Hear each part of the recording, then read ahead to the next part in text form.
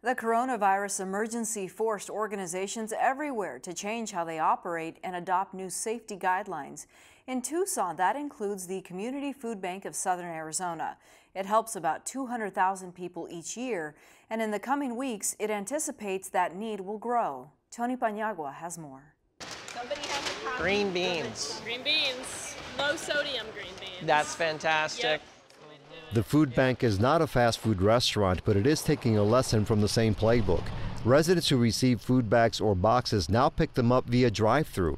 It's a method that went into effect this week to minimize person-to-person contact indoors, where people used to line up.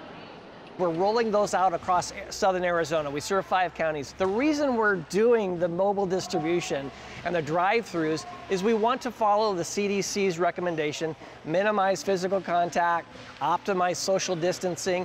We've got volunteers to put the food in your car and you're on your way. The only thing we'd ask is patience, because the lines can get long and we want people to be safe and patient with each other. In addition to the drive-thru system, the food bank canceled Farm to Table. It is one of the group's most important annual fundraising programs that was scheduled for March 28th. The food bank is also postponing a major renovation in its warehouse on Country Club Road. This corner in the facility was slated to be under construction right now, but this too shall wait. The coronavirus is shifting priorities. We said, hey, maybe we shouldn't be remodeling and ripping up this warehouse right now to put a giant cooler in during a pandemic. Even though the international pandemic requires adaptability, diligence, and patience, people can't postpone eating, so the food bank's programs remain pivotal. For a Tucson resident who recently lost her job, the emergency food assistance is indispensable. I'm lucky I have a pretty strong work history. And at first I wasn't too concerned because I have a strong resume.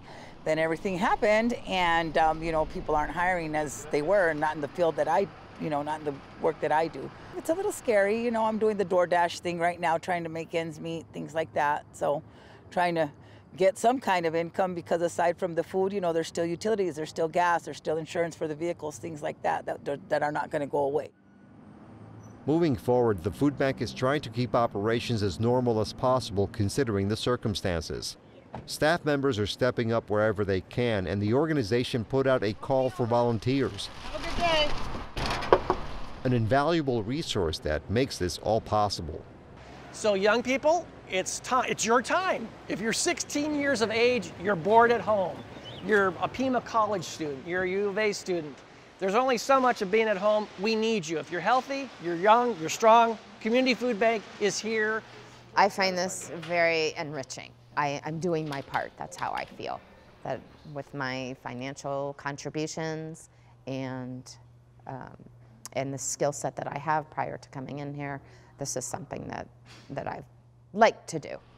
I think it's a really great help for the community. I think a lot of people, there's a lot of need. A lot of people need it, especially now with everything that's going on.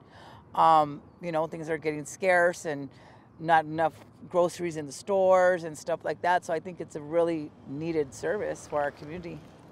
Have a good day now. The food bank is also asking for hands-free donations.